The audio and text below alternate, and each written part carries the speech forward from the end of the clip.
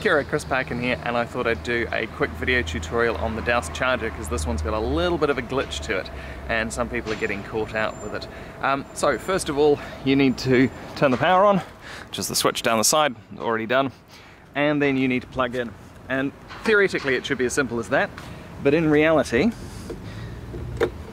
if we plug the charger in, nothing happens, as you can see, and it will trigger a fault warning. What needs to happen is you need to push in and lift up, and then you'll see that that piece clicks in,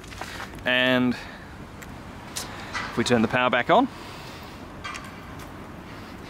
and once the fault light goes away, everything should decide to behave itself.